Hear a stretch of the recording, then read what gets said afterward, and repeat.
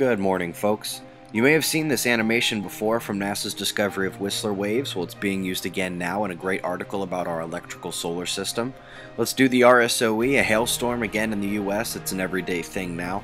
5-pointer hit Iran yesterday, and while quake swarms are normal in Europe, anything over 4.0 is noteworthy, and we had a couple yesterday. The most notable quake was a 5.2 in Honduras. The Caribbean plate is always a worry these days. Sad but informative article on ovarian cancer caused by industrial chemicals. Big shocker here, Earth's magnetic field activates receptors in pigeons. Their navigation is becoming even better understood. Apparently humans were way smarter than we thought, way earlier than we thought. Speeding glaciers actually spells lower sea levels than many scientists had originally feared, and I thought I'd double up on the animations today, this one about La Nina and the sea level anomaly in response.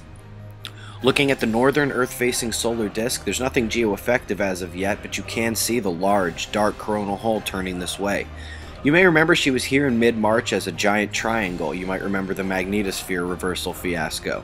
It was here in early April, slightly disfigured, but with a front row seat for two 8-magnitude quakes rocking Sumatra in the span of an hour. And she's here turning again now. I was actually getting worried watching the Bartol reading intensify, but that does appear to have abated. The southern solar disk is a bit more interesting. You see the dark South Pole coronal hole turning away from us. This hemisphere houses the primary active regions on the Sun right now. NOAA has no spots labeled worse than beta, but there is reason to pay attention. Watch the activity around the big spot. Over the last 48 hours, the spots below and to the sides fell apart and disappeared, favoring a new region of spots just above and slightly to the right. Looking at her facelift in visible light and magnetic false color, what makes me worry is this growing red region, spreading from its blue counterpart over there on the right, but as she does so, moving toward this bigger region. That has instability written all over it.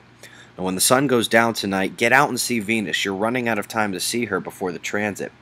If you can get out and see Saturn tonight, you're one lucky cat. The moon should be bright enough to block her visibility. And tomorrow night, the moon is full and closest she will be to Earth all year long.